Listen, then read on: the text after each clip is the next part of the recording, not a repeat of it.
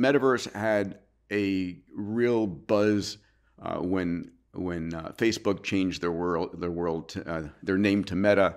A lot of conversation, and now the last 3 years it's been AI. So let's begin by defining what is the metaverse, what is XR, and how does AI play in all of that? Yeah, so I think there definitely is a lot of confusion about what the metaverse is, and particularly there's a lot of conflation between the metaverse and Web3 and crypto and so forth. I think those are different areas. They both have their place in the world, as you know. Um, but the simple way to think about the metaverse is really the 3D version of the internet that the world has been building for the last 30, 40 years. Right? But instead of having websites, we're going to have 3D virtual worlds. And humans, we've evolved over millions of years to be optimized for a 3D space, to be surviving in a 3D world. And so we actually had to adjust ourselves to 2D screens for the last few dozens of years as our way to communicate.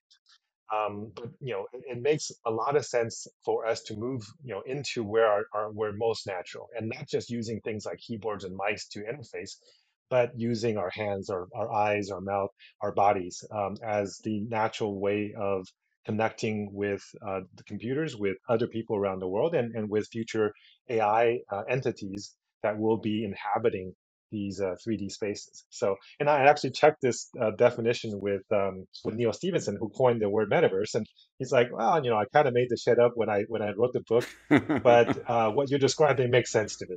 So, Yeah, it's good and enough Neil Steven, for Neil. yeah, and Neil Stevenson wrote the foreword to the book, and those who know he's an extraordinary science fiction writer, most famed, he wrote about what's called the Young Ladies Illustrated Primer, right? Yes, yes, And Diamond which is Age. yes, in Diamond Age. Um, so when I think about the metaverse, I think about headsets. I think about an XR we refer to as both VR and AR, correct? The sort of the going back and forth between the two. I think about AI inhabiting and creating that virtual world for you. And then crypto being sort of an economic layer for transactions on top of that. Is that fair?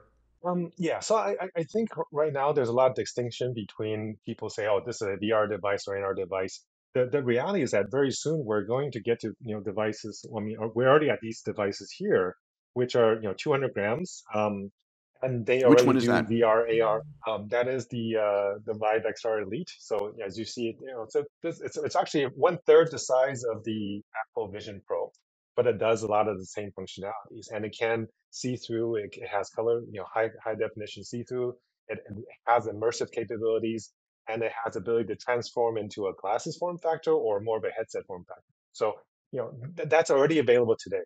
But within the next 1 to 2 years, what we're going to find is that these kind of capabilities are going to move into 100 grams and less devices that will look a lot more like glasses than the headsets that we've seen today. So, the distinction between AR and VR are going to really meld away, and I think that's really going to be important because that's when people start to say, okay, I can actually wear this outside. It's both socially acceptable and it's Hmm. comfortable, and it gives me an added superpower of essentially being able to see anything, have access to all of my information instead of pulling a screen out of my pocket.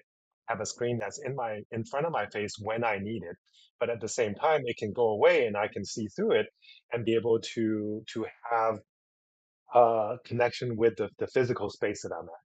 And when that happens, we will people will not be debating whether this is going to happen. Right? I mean, when you have right now, people wearing the Vision Pro out there, it just looks dorky. I mean, I know It looks. people do it for cloud points, um, but I think that's like a temporary thing. But having a 50 gram, 60-gram device on your face that allows you to have all those capabilities, it's comfortable, you can wear it all day, and it allows you to have access to any information you want. I think that's something that will transform our relationship with computing and with devices in general.